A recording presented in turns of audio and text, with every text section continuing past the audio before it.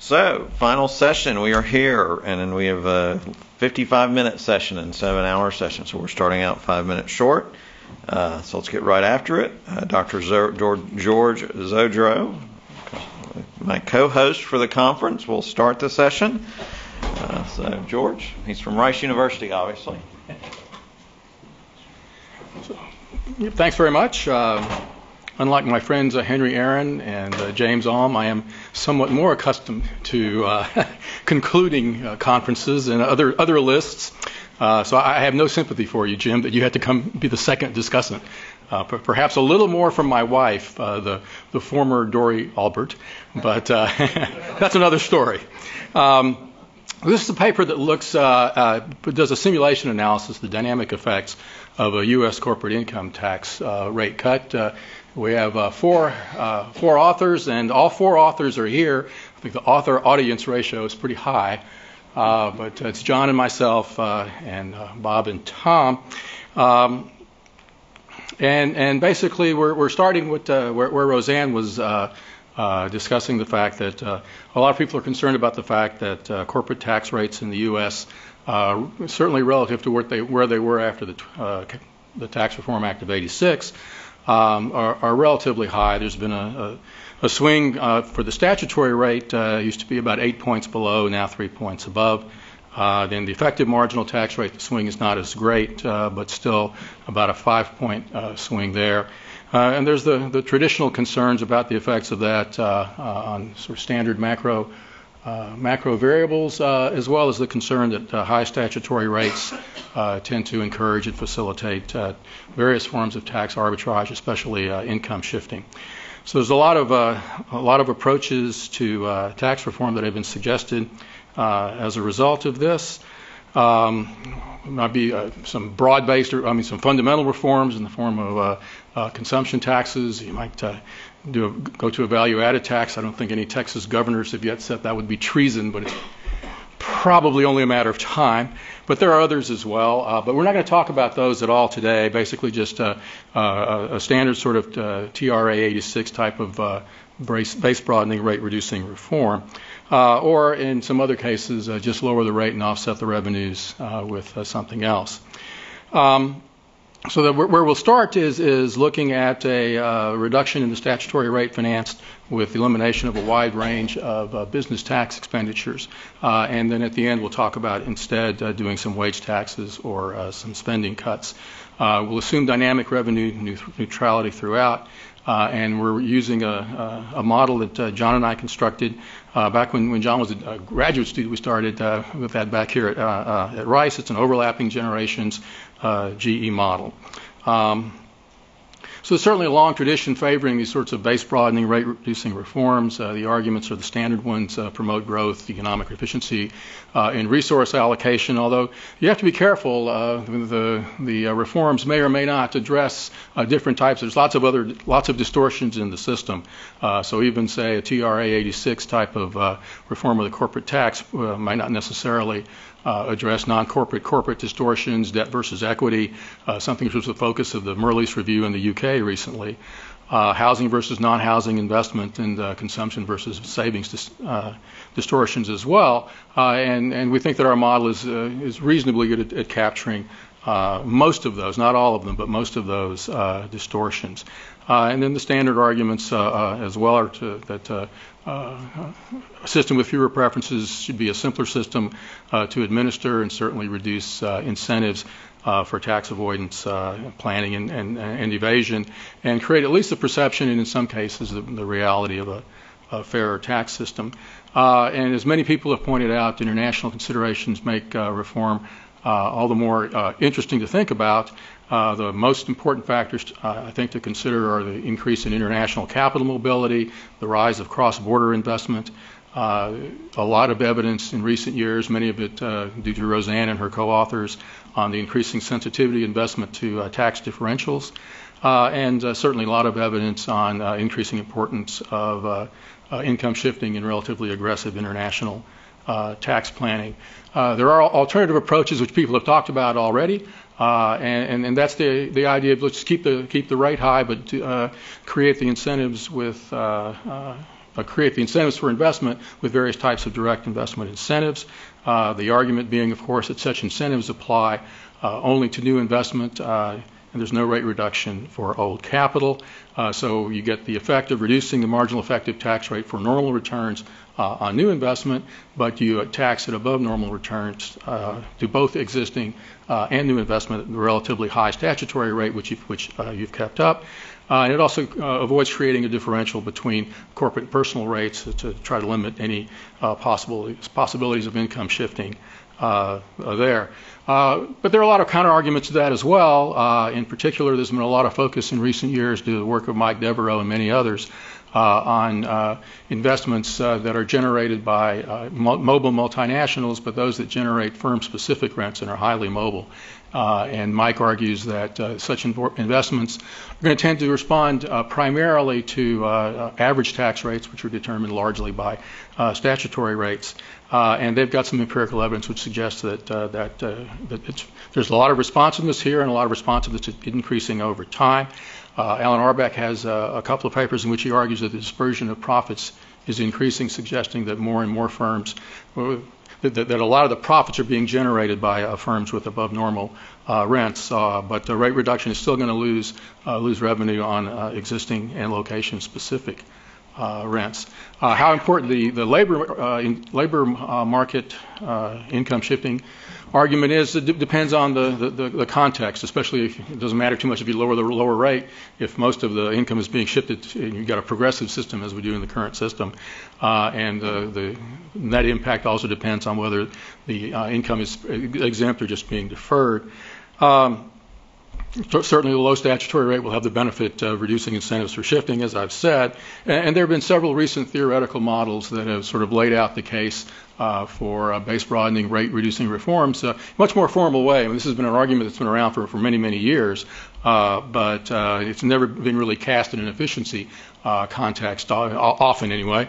But several of these models have looked at situations where firms have capacity to either use transfer pricing or loan reallocation to shift income, or you might have models with different capital mobility and different relative rates of profitability.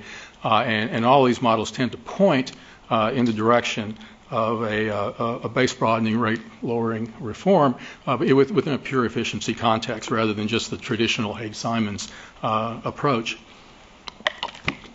What we do in our model, if we start with the first model is a rational expectations, perfect foresight sort of model, and it starts out as a closed economy, an overlapping generation structure. So we have 55 different generations alive at any point in time. We try to keep track of the assets that each of these generations have, so that when things change, then we can track the effects by generation. We can also try to include in the analysis a more complete description of what the current system is. So if we've got a lot of consumption tax features, for example, in the system already, even though it's an income tax, we can try to capture those. The base model has 4 sectors: corporate, non-corporate, owner-occupied housing, and rental housing.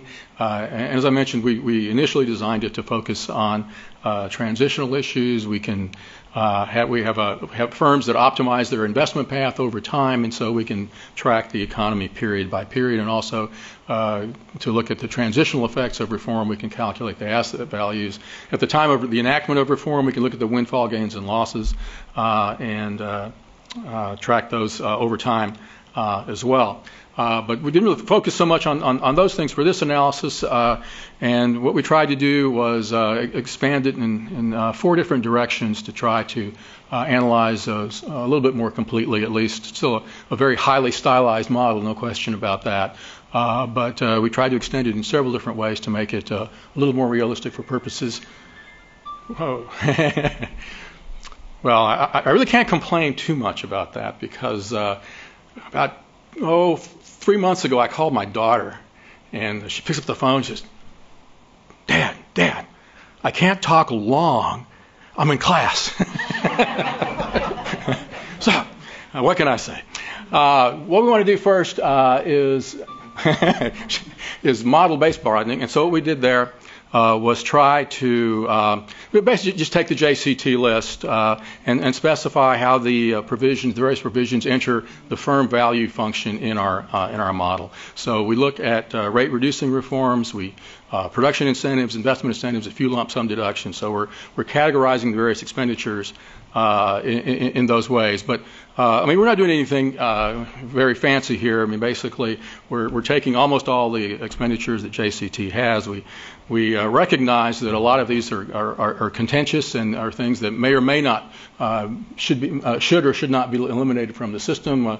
One that's been mentioned, and we have two of the proponents here, but both views, LIFO inventory, Ed and others in the paper have argued that basically it is a tax. We ought to get rid of the thing.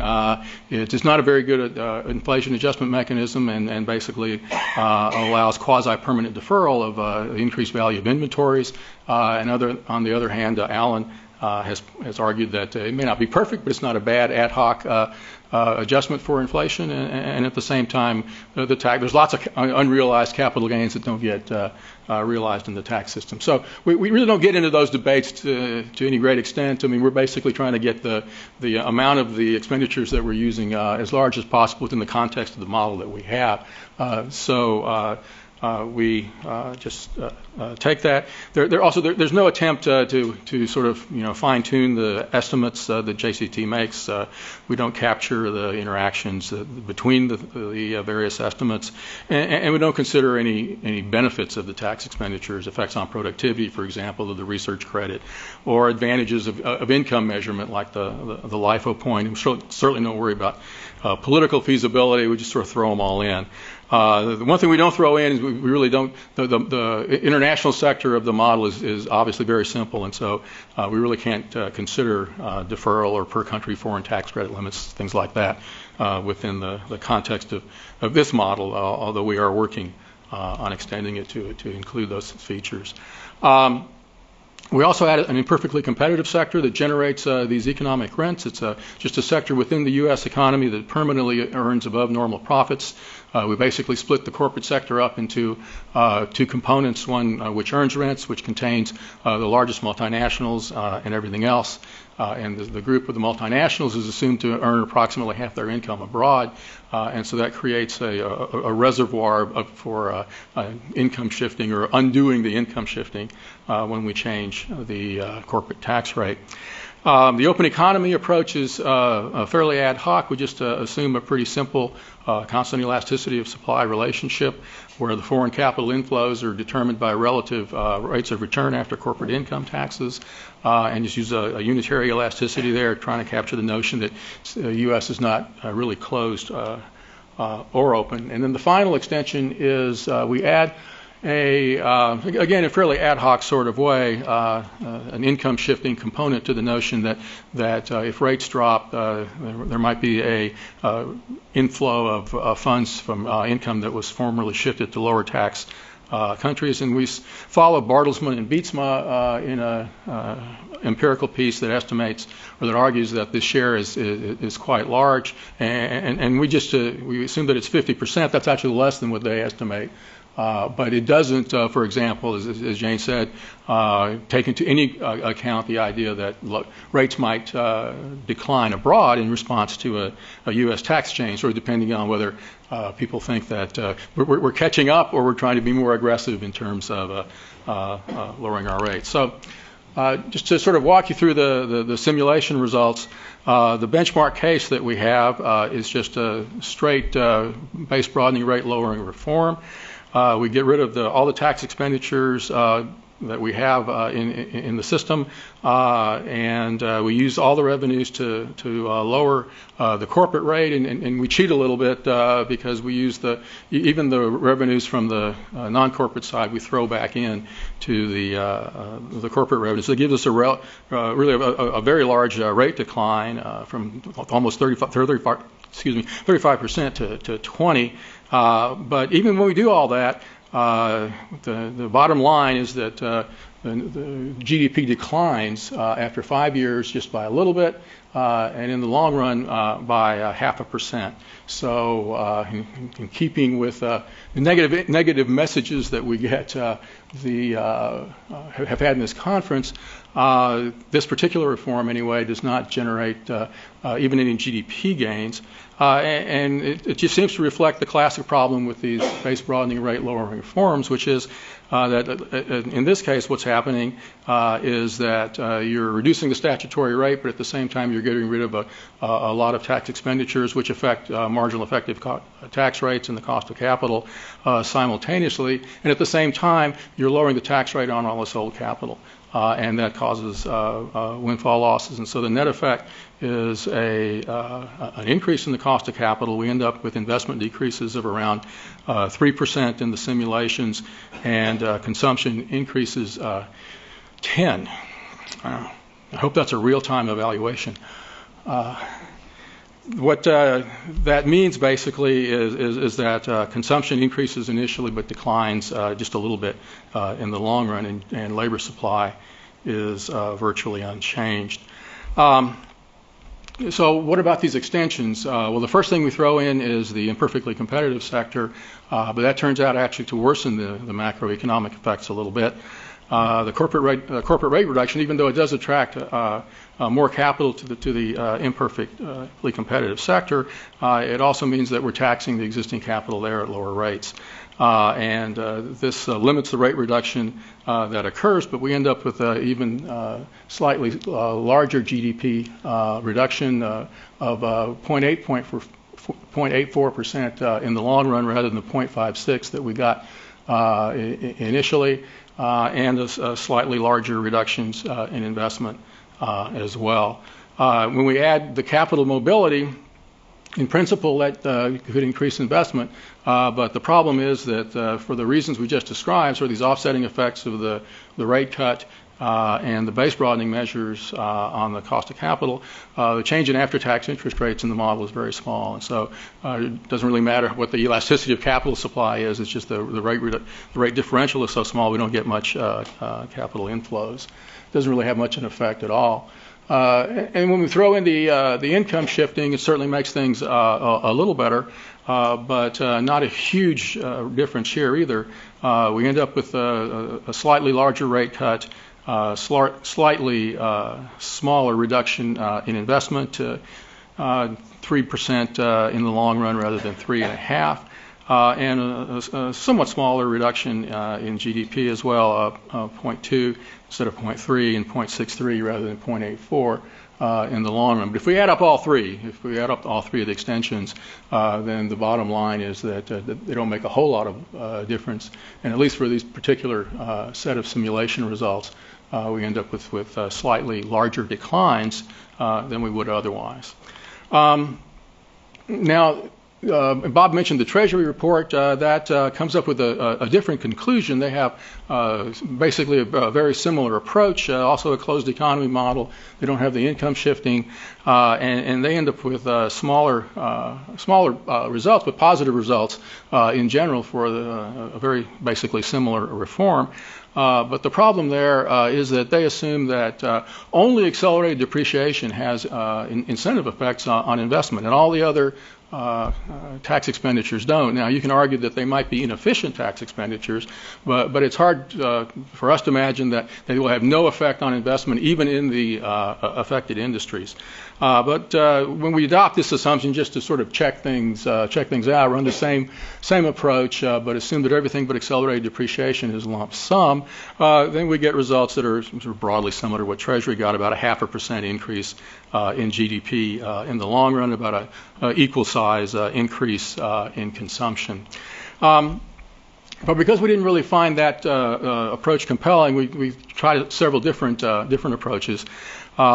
One is to stack reforms a little differently. So instead of getting rid of all the tax expenditures, what we tried to do was say let's sort of put a floor under the corporate tax rate, drop it to 25% in the model, and then order the elimination of the tax expenditure so that the investment incentives, which tend to have the biggest effects relative to the production incentives or and any general incentive, is going to have less of an effect on investment than the specifically targeted incentive.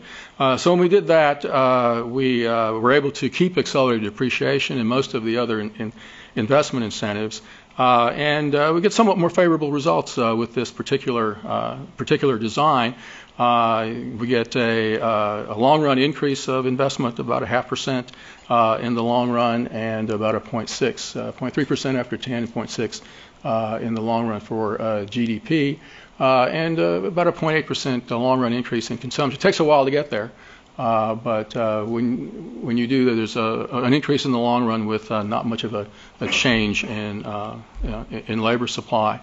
And then the last couple of experiments, we could do a rate cut reform and not broaden the base in the corporate sector, sort of leave everything there. As Jane mentioned mentions in the paper, there's all sorts of reform proposals out there, some of them which include things like leaving all the preferences in but cutting the rates anyway. And so if we do that with a wage tax, then that is, we cut the rate to 25% and finance everything with the wage tax. Then we're basically, it's a sort of a quasi-consumption tax reform. And so we get a 2 to 2.5% increase in investment and almost a 1% increase in GDP in the long run, and about 0.7% increase in consumption, although again, the transition is pretty lengthy, and a small decline in labor supply because of the wage tax increase. And then the final simulation, suppose we just do it with cuts in spending. And basically what we do is just do it with a reduction in government transfers in the model. This is just a pure lump sum experiment. So we're sort of isolating the efficiency gains, but obviously going to have distributional consequences that will depend on the exact nature of the cuts in the government transfers. And in this case, we only have just a single representative individual, so we don't address those at all. And the long-run effects here, or the effects here, are an increase of investment about 3% and GDP of a little bit under 1 after 10 years and about 1.3 in the long run, and sort of same increase or similar increase in consumption in the long run, and a very slight increase in labor supply. So the bottom line of all these simulations basically, it's plenty, suggests that if we just do the straight base broadening rate reducing reform, then the net effect, at least in terms of these economic aggregates, is going to be will be negative. So we've got investment declines of about 3% and GDP declines of about a 0.5%. And basically the problem is it's very hard to overcome the losses that occur from the lower tax rate on old capital. And the net effects of the 3 model extensions really didn't, at least the way that we did them, didn't change these effects very much, and if anything made them a little bit worse. And in order to get more favorable macro results, you basically have to design the corporate rate cut a little more carefully. So you can design it in terms of which tax expenditures you get rid of, which certainly seems plausible. So if we focus on leaving the investment targeted incentives in place and eliminating the others, then we end up with more positive effects. And similarly, we would have more positive macro effects and effects on long-run consumption, at least, if we substituted wage cuts or cuts in transfers, but very different distributional and political implications associated with those reforms. No question about that.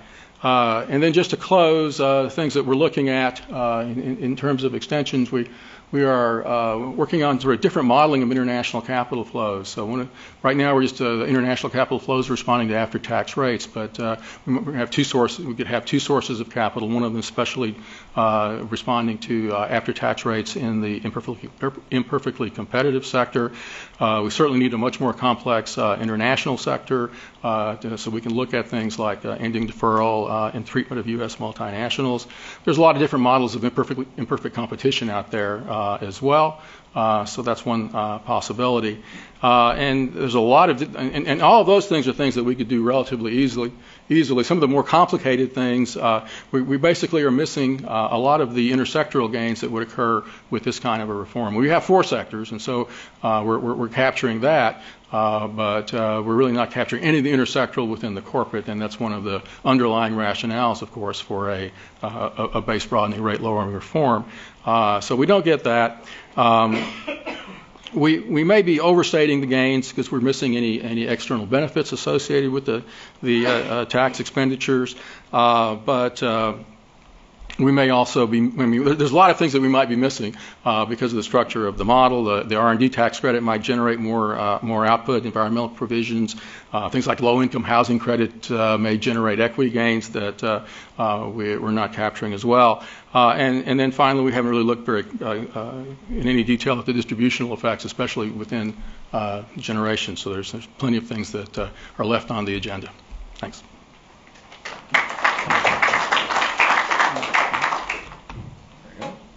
Thank you, George. Our first discussant will be Dr. Ruud A. de Mooy from the International Monetary Fund.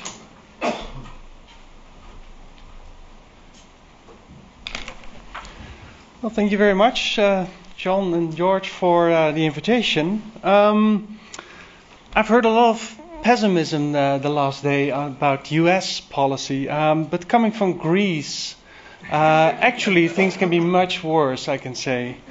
Now, this paper is not a contribution to filling the gap in the U.S. For the budget. It is more about revenue-neutral reforms, right? It raises the question, is a cut in the U.S. corporate tax rate what the U.S. actually needs? And the answer is actually twofold. There's 2 pieces in the paper. The first part discusses more or less the literature and the various arguments and says, yes, a policy of base broadening rate reduction is really what the U.S. needs.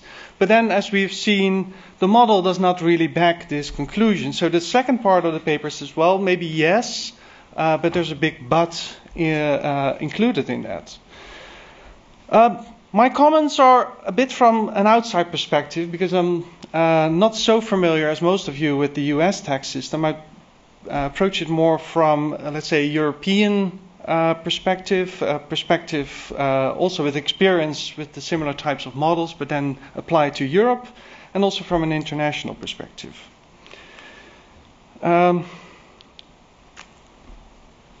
Well, it's a black box.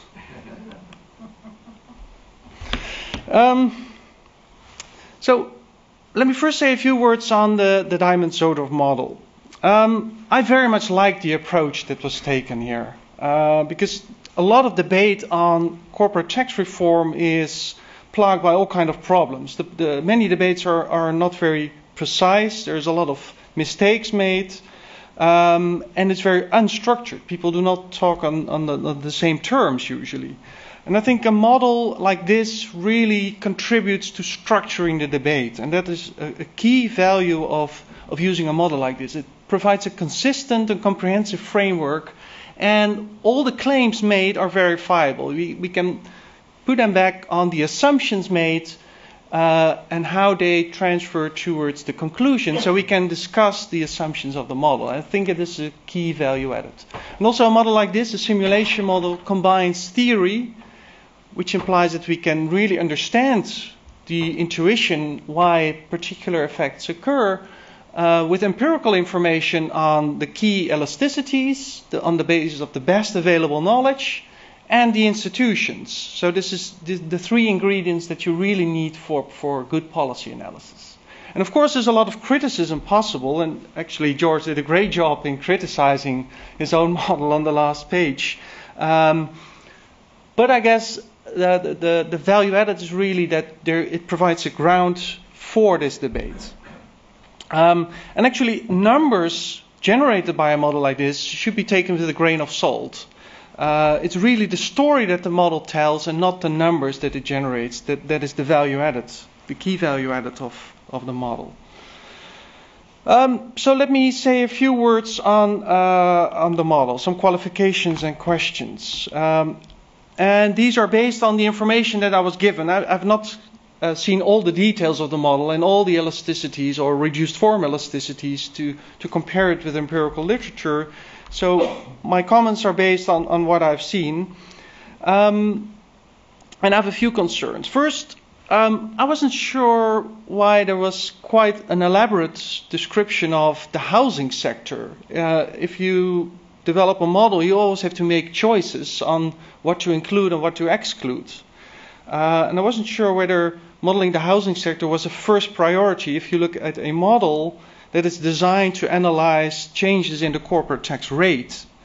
And even the OLG framework might have to do with the savings behavior, but I wasn't sure that it would be my first priority for a model for corporate tax changes. But so that's the first question mark, so to say. Then the basic framework. The basic framework, as I understand, is sort of a neoclassical basis with marginal decision making. So inframarginal decisions are not so important there. Whereas from empirical literature we know, and the paper describes that, is that the inframarginal decisions are actually quite important. So I like actually the extensions of the model very much, because that gives a better flavor of all these inframarginal effects. But the choice of modeling here is, there's some qualifications that can be made. For instance, there's not really a choice of the multinational choosing a location, which can be quite important, as the empirical literature reveals. Now, modeling this is quite difficult, as we know, but the literature is progressing in this direction. The new economic geography literature describes the location of multinationals in a model with increasing returns and transportation costs. And in these models, you see that there's a possibility of an agglomeration equilibrium in which firms lumped together earn location-specific rents, and in this location you can tax the returns without having firms leaving the agglomeration. And this is applied to Europe, and it explains pretty well that you can sustain high tax rates in the core of Europe, but have very low tax rate in the peripheral countries. And this is exactly what we see. So the models explain why countries differ very much with respect to tax rates. Now, for the US, you can imagine that agglomeration rents are very important, implying that you can sustain a fairly high rate. But of course, there's also these mobile rents, which may matter, and you would like to have such mechanisms in your model if you want to analyze corporate tax rate changes. On the arbitrage,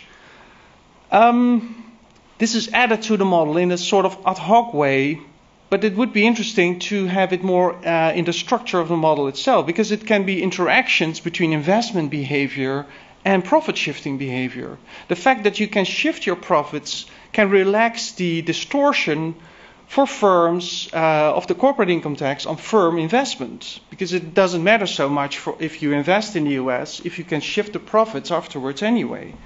So it relaxes the distortions in investment maybe. So a more structural approach to these aspects, I guess, would be very helpful.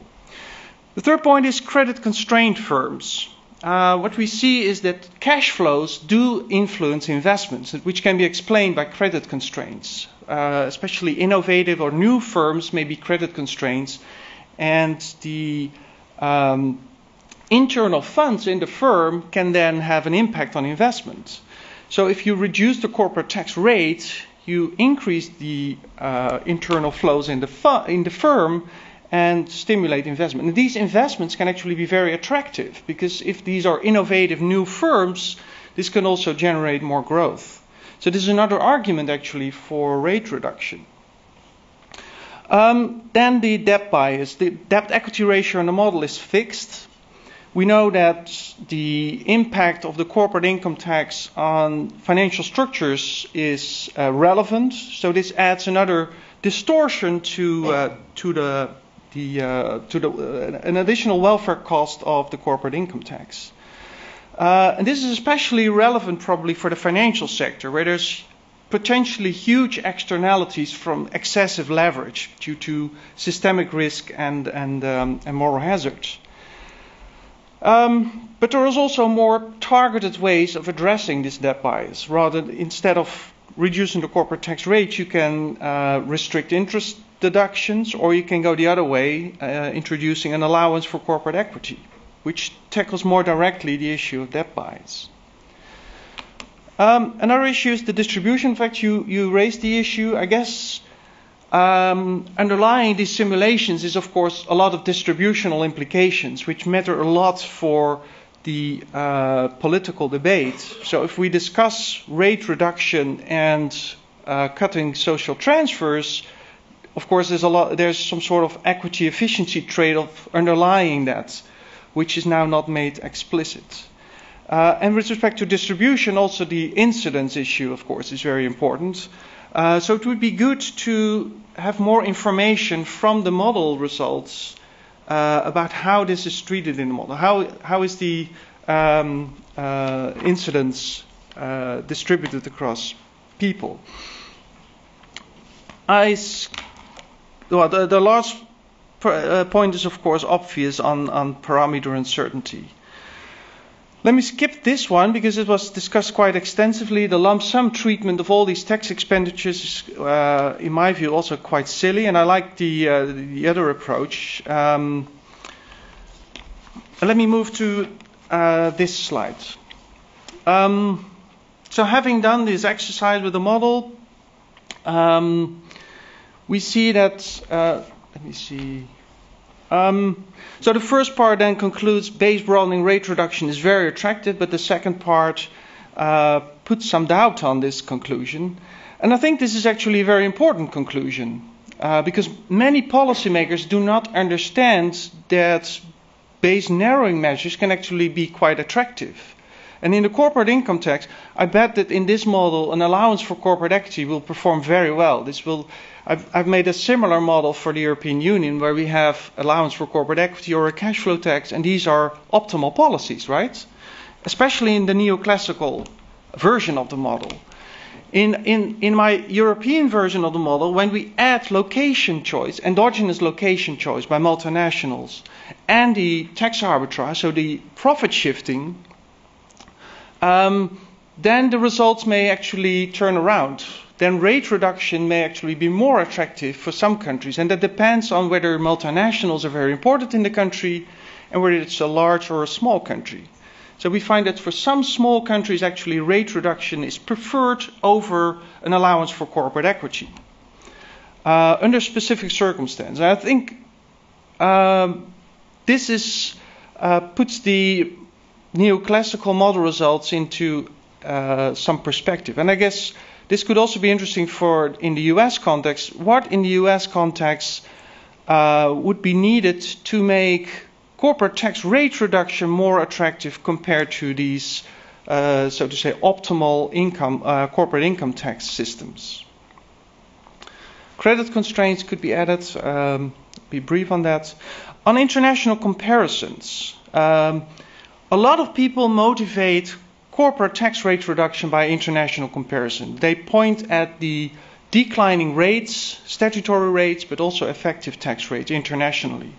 But if you look a bit more carefully, I have here a picture showing the trends during the last 10 years in 4 regions in the world. So this is the European Union.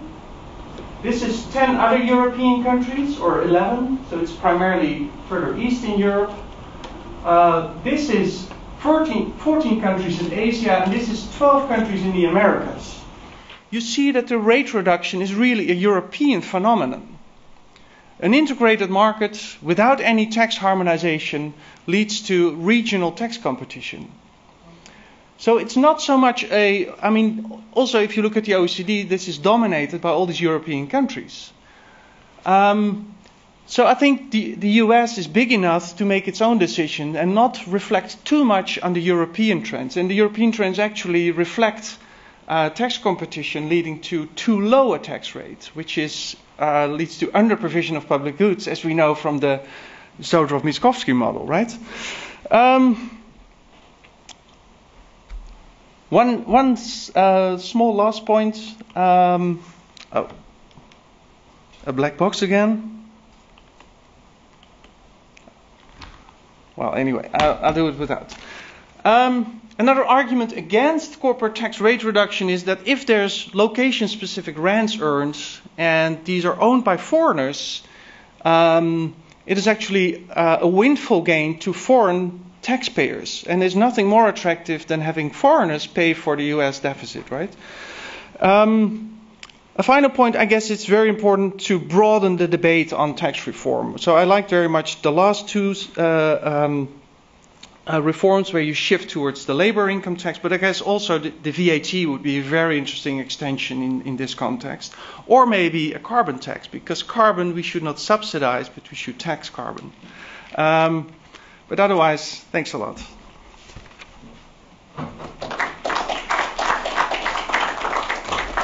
Thank you, Rick.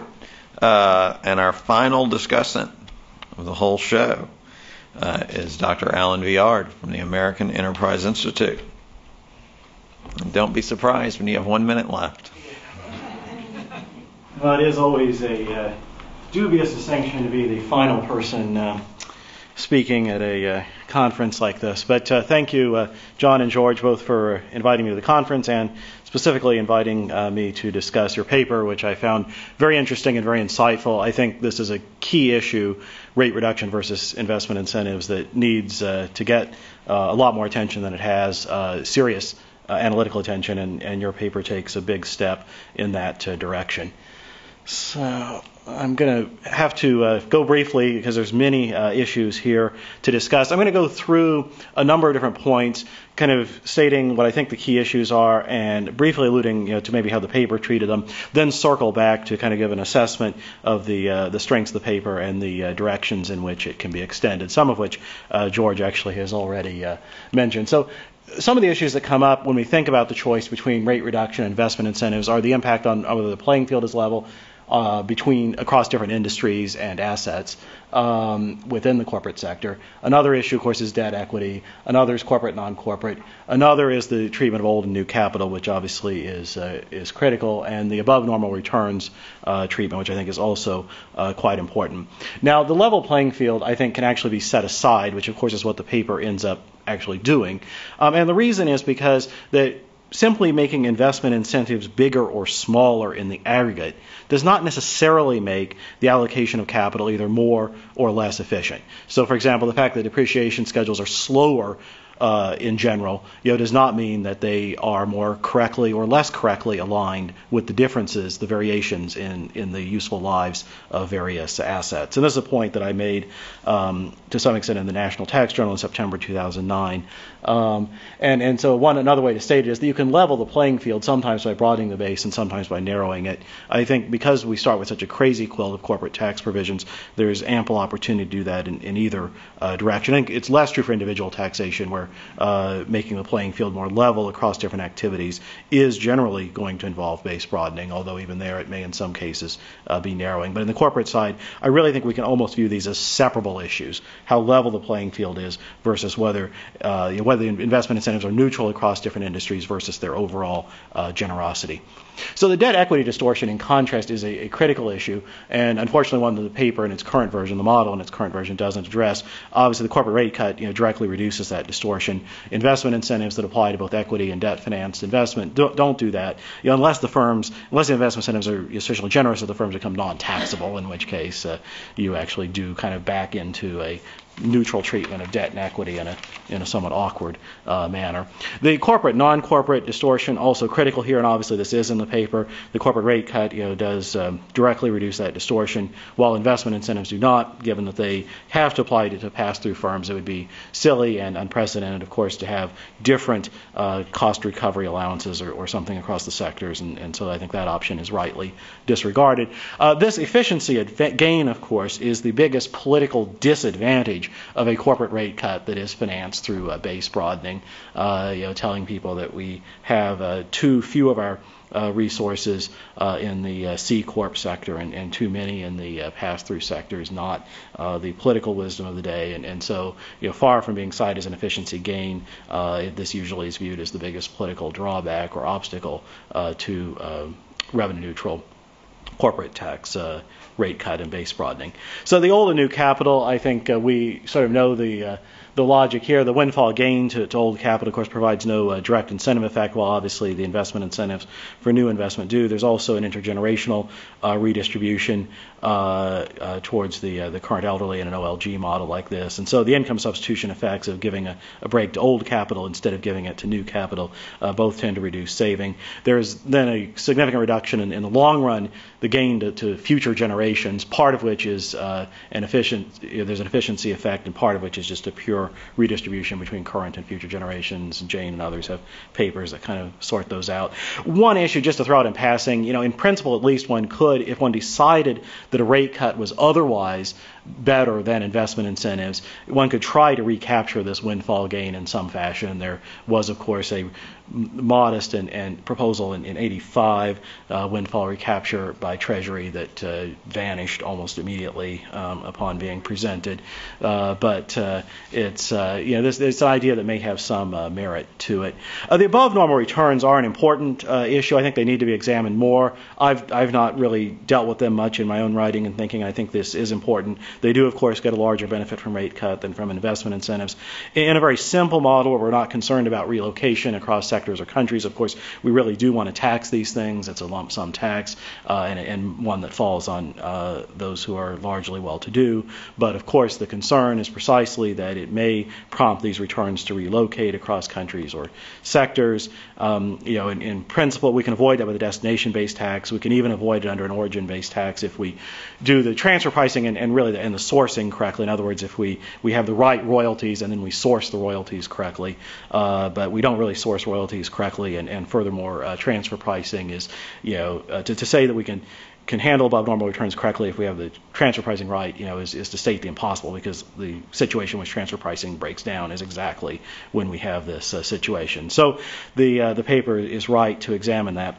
So then the paper turns to looking at other financing options besides just doing the revenue neutral base broadening. They do find the wage tax and spending cuts, of course, are better on efficiency grounds. We know the distributional effects have to be considered.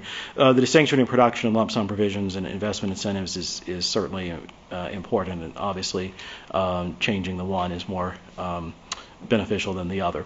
There are some other financing options that could be considered. The consumption tax, of course, it would not be much different than the wage tax, but I think a bit more attractive for familiar reasons. And furthermore, it's the option that's often proposed. I mean, by Congressman Ryan at one point and so on, to put in a VAT to replace the corporate income tax. So it might, in some sense, be better to look at that instead of the wage tax, but wouldn't make much difference.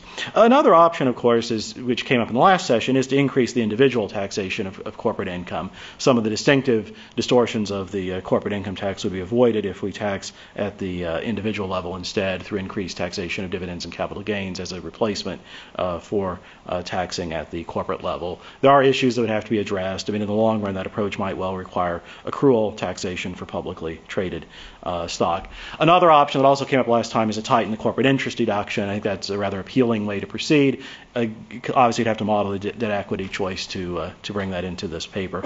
So what are the strengths of this paper? Well, actually many. First of all, the OLG framework and the model in general I think is very rigorous. I like it. I've, of course, commented on this model before, and so I would just echo my earlier comments. I like this as a way of thinking about these kinds of issues. It does model the old and new capital, the above normal returns, and the corporate non-corporate distortion.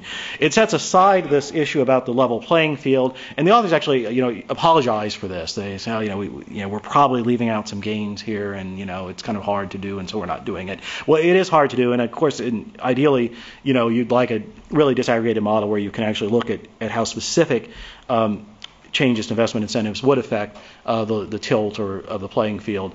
But again, I think it's actually separable from the main question this paper is examining. The core question of how generous do we want these investment incentives to be in the aggregate, and how do we trade that off against the rates, really is separate from how particular changes to those investment incentives affect the allocation across different industries. So I think that there actually is no gain that is being omitted here from generically curtailing investment incentives and lowering rates. And so I think it's actually perfectly appropriate to set that aside in this context. The distinction between investment production and lump sum provisions is certainly absolutely critical. The Treasury treatment in the 2007 study actually clearly makes no sense. I think we have a consensus on that, and I would echo that. If anything, I think the paper should be more emphatic on that, and really should make clear that the illustrative estimates you do where you adopt the Treasury approach, are really just intended, to show how much of a difference it makes and to kind of reconcile your results with theirs, and to make clear that we're not considering, that approach. I mean, if anything, these industry-specific provisions, almost certainly have more of an impact, clearly have at least as much of an impact on investment because the firms in those industries know about those provisions and think about them and lobbied for them, and almost certainly their behavior, is affected by them. So what can be done, just finally, to extend and improve this model? I think the debt equity choice really does need to be modeled, and even if it's done in an ad hoc way. I mean, obviously many of the things in the model are ad hoc. They have to be ad hoc. Over time they'll become more refined. But I think it's time, given the other things in the model, to put the debt equity choice in there. That will strengthen the case for rate reduction for whatever that's worth. I said improve the modeling of above normal returns, and maybe that just means to some extent clarify and generalize might be a better way to put it. The paper in its current version has a verbal description in the appendix and no equations on exactly how this is handled. I would put a verbal description in the text and then the full equations in the appendix to just get a better understanding of exactly what's going on. I think this question, as George said, is of how to model the mobility across the sector with the above normal returns, the international mobility.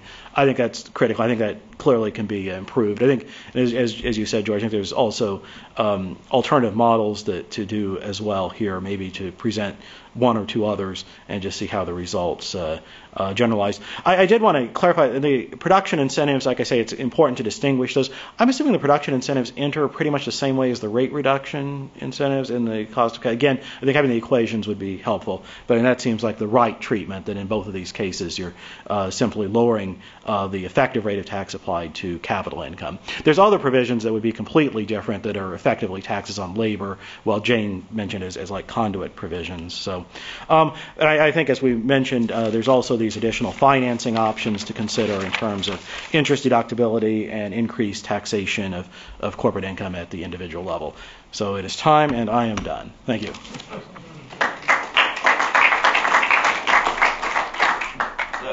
We'll just have George come up, and we have 4 minutes. He will comment and close the conference. Okay.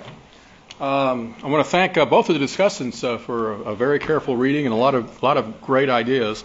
So we'll be busy at work implementing those. And in fact, there's not too much that I disagree with as far as the comments that were made. As far as why have housing in the model? It's primarily, I mean, we don't have the level playing field analysis within the corporate sector, but we do capture differences across the corporate sector and the non-corporate and housing relative to non-housing investment. And given the housing half the capital stock, I mean, we think, and it's not going to be affected directly by this provision. We think it's important to include that as well. And plus, it's important for a lot of the other reforms that we use to analyze in the model. And in addition, it's important when we're looking at the transition effects, because we're able to look at, for example, the effects of various reforms on housing prices when there's a change in the mortgage interest deduction or whatever. We can capture simultaneously effects on equity prices and housing prices, which in many contexts is quite useful. I really like the idea of the more complicated or more integrated notion of modeling the multinational firm and location decisions. I'm familiar with the paper that you were talking about, and that's one of them that we've been looking at in terms of thinking about how to extend the model.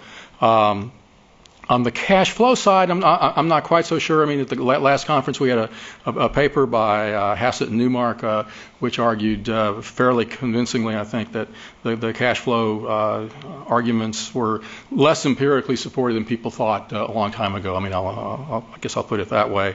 And as far as determining incidence, I mean, in this model, all we can do is intergenerational incidence. But in a more complicated version, we could have individuals, separate individuals within each a generation. I also very much like the idea of looking at an ACE within this context. We'd have to have an endogenous debt equity decision, but that's really not that hard to do. And we've got a great paper which surveys I don't know how many analyses of the responsiveness of debt and equity to differences in taxes. So we'll have plenty of parameter choices to choose from. I also I am not quite so instinctively opposed to this notion of a windfall recapture tax, or at least looking at that, Alan. So I agree with you that it's something worth thinking about, especially within the context. If you have a very accelerated depreciation allowances, if you had bonus depreciation for a long period of time, and then you have a big rate drop. So it's at least worth thinking about. There certainly are lots of additional options that we could think about, and over time we'll try to. The other authors want to say? Okay. So should I close her down, or you want to? Okay. Well, in that case, I'd like to also lots of thanks to John and George. So we'd like to return the favor. We are certainly just delighted that you were able to come to the conference, especially to all the participants. We think it's been just a marvelous, very thought-provoking and stimulating conference, and we hope to all see you back here at Rice very soon. Thanks very much.